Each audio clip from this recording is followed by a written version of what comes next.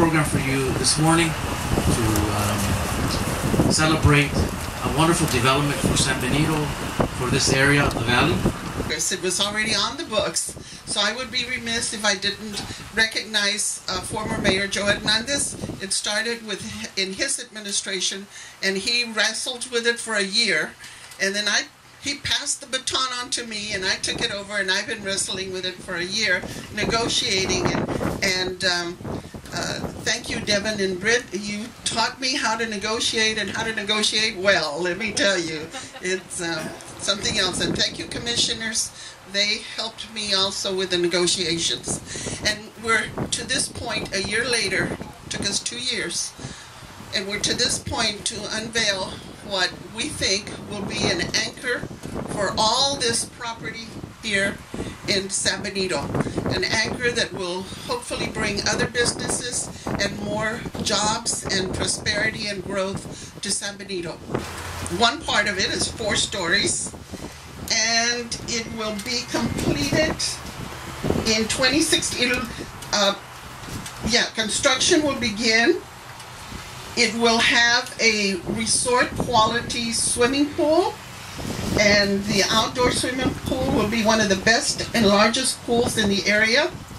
It will be designed to accommodate events that may choose to rent the space outside for events or gathering. So you probably have guessed it by now.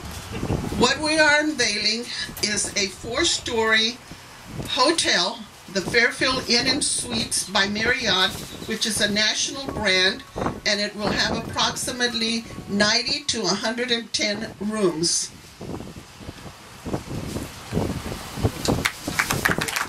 Which will create a nice,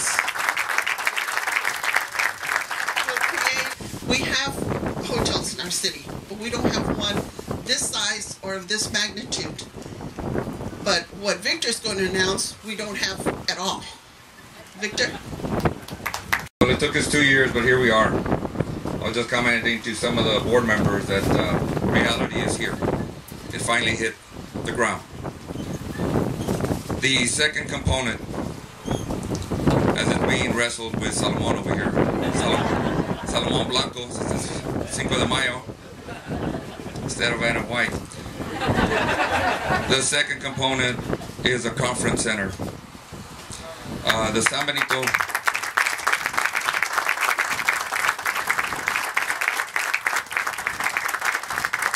of course, the construction is only $6 million to construct, so don't worry about it.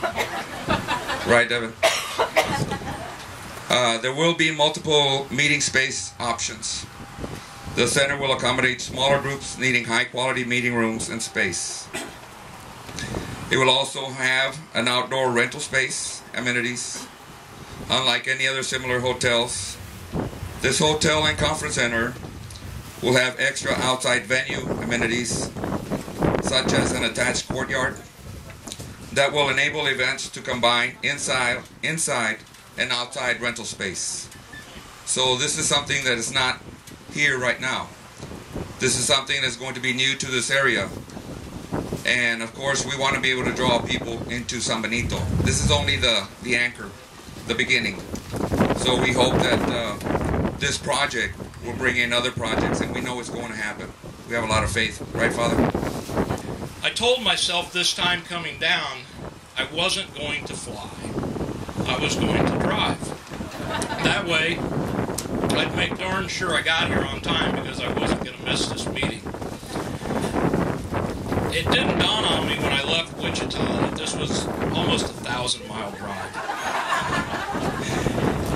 I'll never do it again. The upcoming San Benito Hotel and Conference Center, Fairfield Inn and Suites by Marriott. Thank you, and God bless you.